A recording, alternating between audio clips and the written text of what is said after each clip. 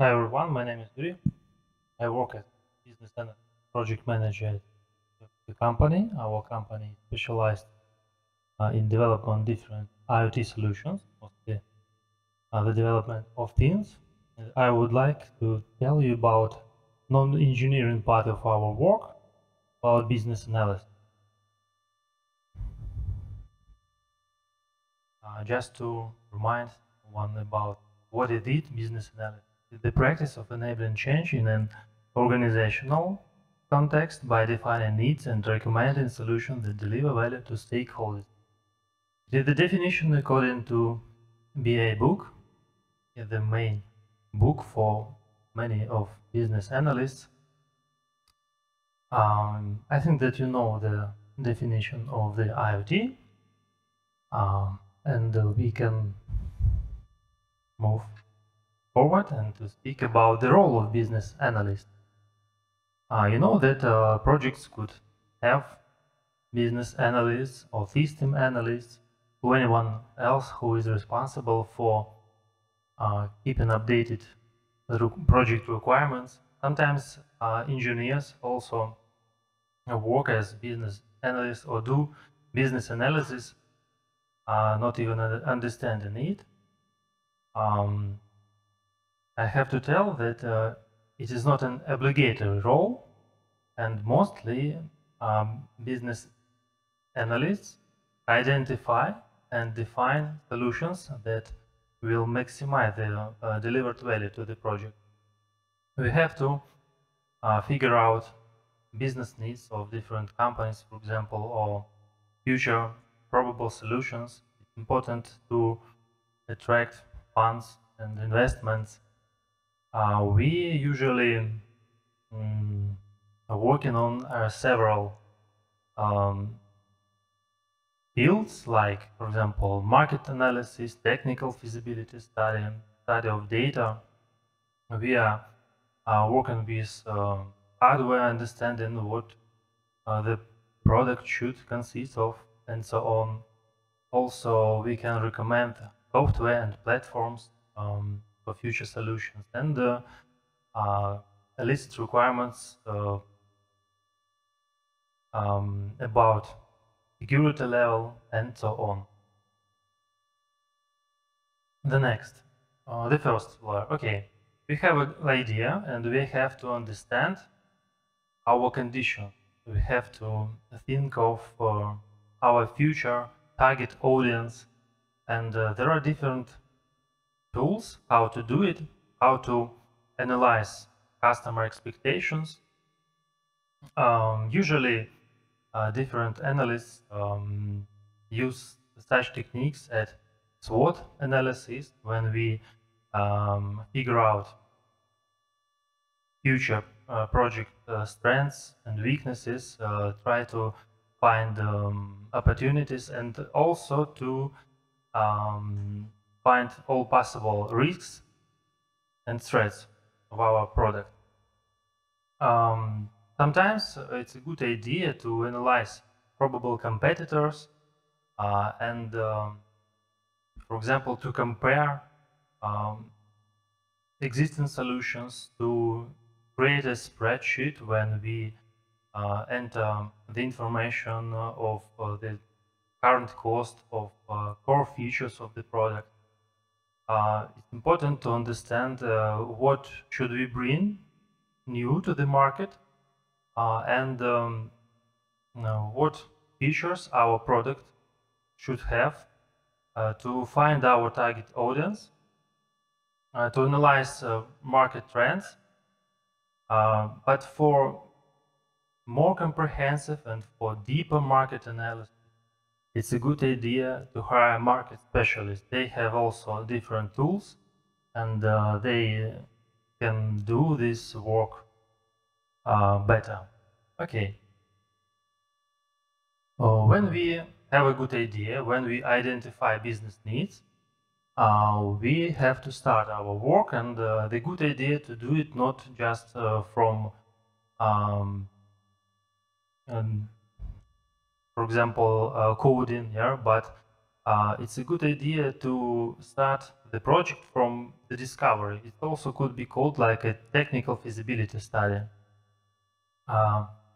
During this phase, it's important for business analysts to elicit different kind of requirements about the software network, about security, data.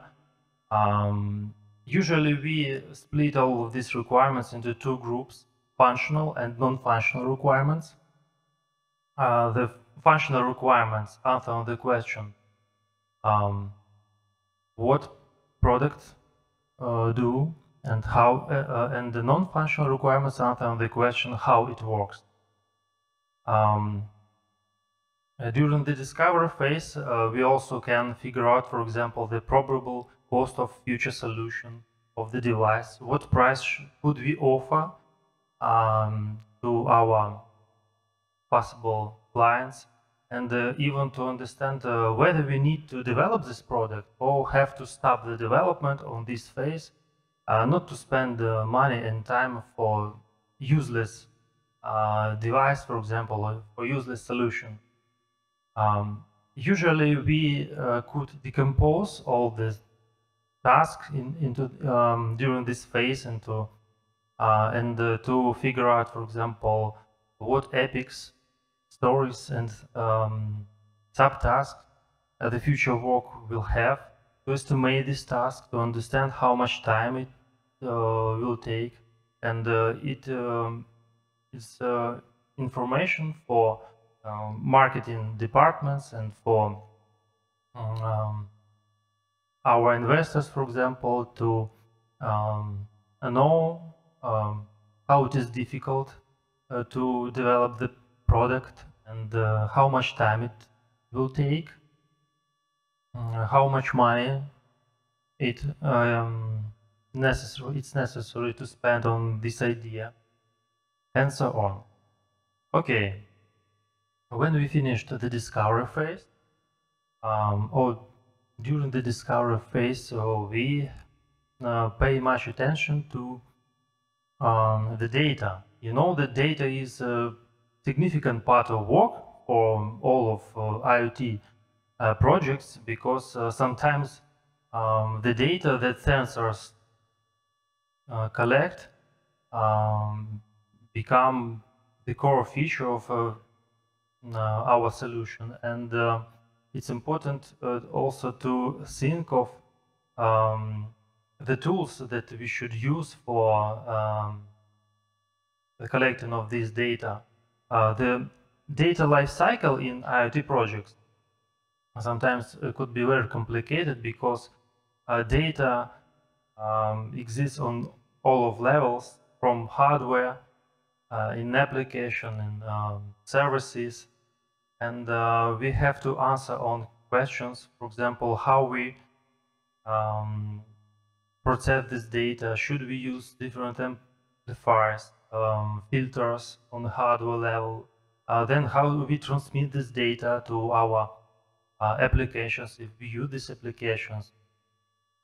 Sometimes we have different databases on all of this level, in the firmware level, in software, and in clouds, and we have to estimate all of these connections. It's good practice to prepare special diagrams like entity relationship diagram when we figure out, for example, all of these dependencies and characteristics of variables. Okay, when we have a good list of requirements, we know all our probable features, we also think about our hardware level. During this part of work, usually mechanical designers and different engineers, PCB engineers, also take active part in our work, and we have business analysts. We have to supply them with all these requirements, they have to know all the features that we develop, and to decide what approach we use, because on the hardware level it's crucial to solve, for example, some basic issues. You know that, for example, power supply, power management takes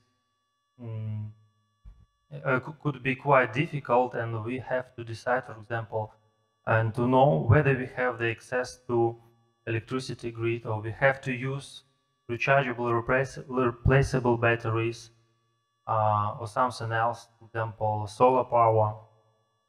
And usually we create a list of questions, something like a questionnaires, and discuss during our workshops, and, in the meetings with our customers, and answer all these questions. It's important to keep in mind all of this information during the hardware design. Sometimes quite easy questions from the first glance could cause difficult, for example, discussions. Such questions like whether we need to enable a button in our solution or not. It's simple question, but this small element could solve many issues, for example, in the future.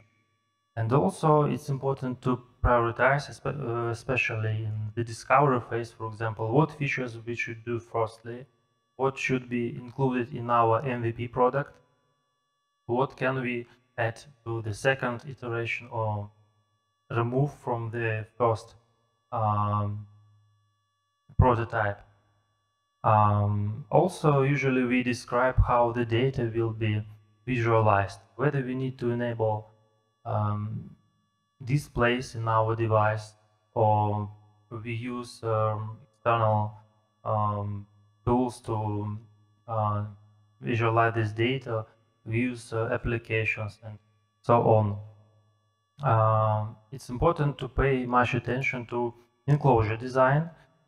Usually it's a good practice to attract a specialist, the designers who prepare different sketches, for example, 5 or 7 sketches of prototypes, and to offer this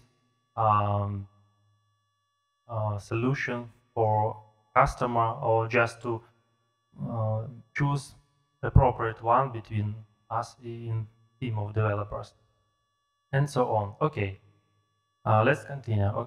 When we understand how our device looks like, what enclosure we use, what materials we use, what components will be included in our device, business analyst could also offer different software and other services that could be used for our solution. Firstly, we have to decide whether we need, for example, mobile application. What operational system will be used in our solution, Android or iOS? It's quite a simple question from the first glance, but also market analysis could help us to answer on this question and to understand what is the target audience, what applications they use, what devices they use to run our solution. Sometimes it's better to know, for example, how much the future tariffs will be cost, and analyze different tariff policies to know what is the price of future project or product maintenance. It's also a good idea to create a comparative table and spreadsheet, in this spreadsheet to figure out to write all, for example, advantages and disadvantages of different services that we are going to enable in our solution. Let's talk about security. You know that sometimes we think that our devices or IoT solutions have many weak zones, and the data could be stolen, and we have to understand, for example, do we need different security protocols to encrypt our data? How should we store this data to understand the policy of data access? What groups will we have to get access to this data? How these data and groups will be managed, and who is responsible for administering this data, and so on. And also future products could have different other risks, not only concerning, for example, access to the data, but other business risks. And it's a good practice to have risk register when all of these risks are estimated, have a scale, for example, from 1 to 5, and when we can figure out, for example, what should we do to mitigate this risk or to remove.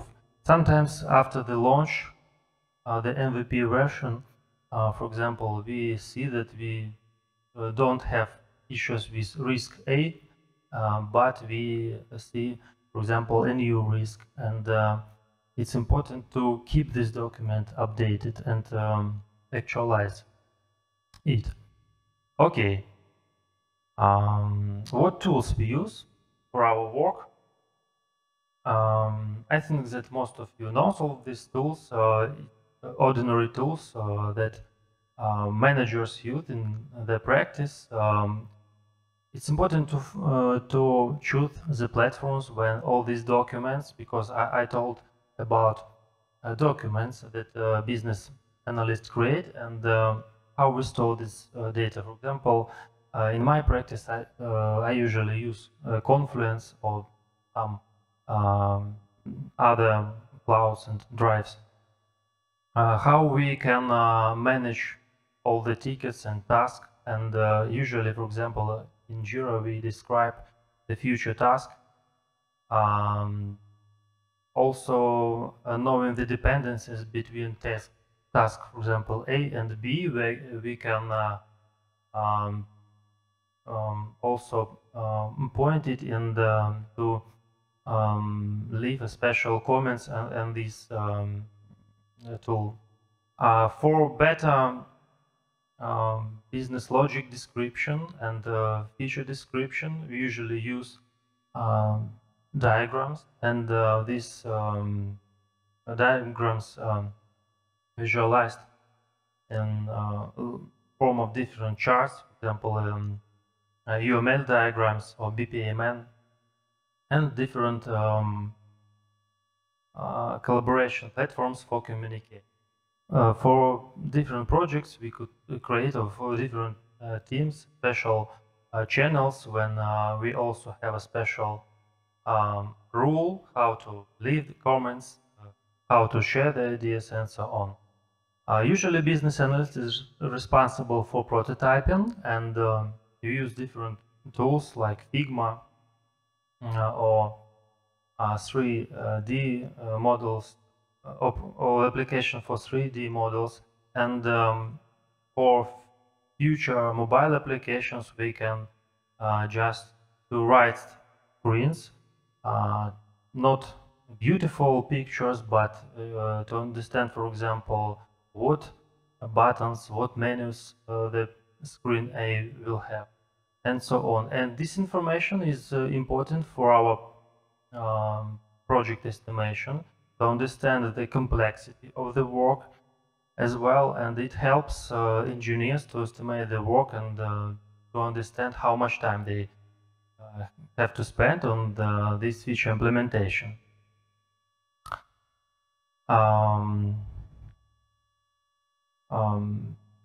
Also, I would like to tell you about my experience. For example, in my project, I use different methodology. For example, for application development, it's a good idea to work sprints according to Scrum guide. For hardware development, I usually use Kanban. In my practice, it's a good idea to create, not for every project, it depends on the complexity, on the amount of team members and so on, a different document, the vision and scope.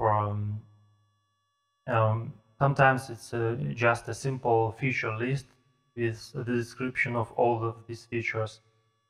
For more complicated tasks, for more complicated features, it's also a good practice to draw diagrams and to use and to describe a use case. And also we have to have a plan, something like a roadmap, when we know, for example, what should we do firstly. We develop hardware, and then we go to the firmware, or we synchronize all of this work. So for better process establishment, it's important to organize cross-functional collaborations between all of teams, between hardware engineers, software engineers, to schedule their work and to get a feedback. During the project estimation, during the task estimation, it's also quite important to attract all of these engineers to this work, to listen to them, because sometimes they have more information and practice, and can recommend, for example, what components we have to enable in our devices and what services we should use according to their practice, and so on. Thank you for your time. Do you have any questions?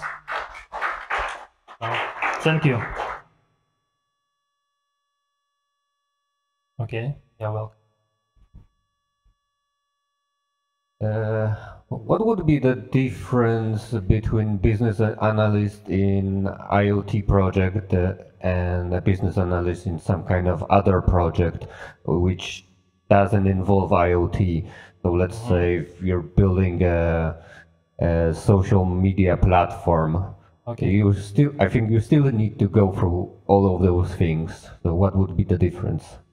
In practice, the difference that we work close with hardware, and sometimes it's important to be ready to elicit requirements for hardware, to offer something, for example, for investors, for those who is responsible for future project development, and working with special, for example, IoT services as well becomes a feature, but there is no dedicated discipline.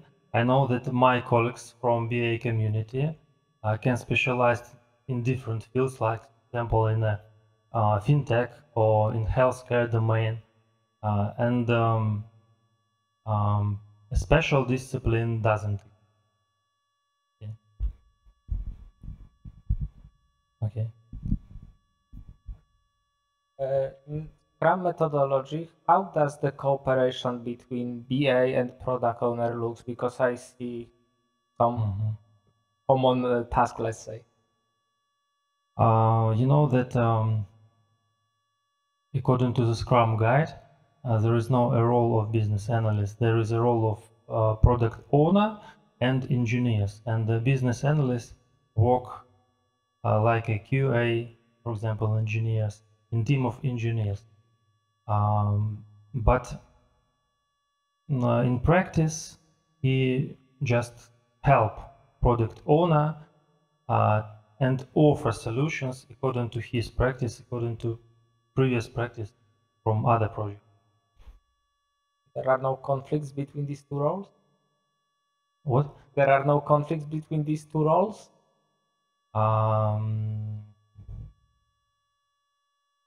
No, no conflict. Yeah.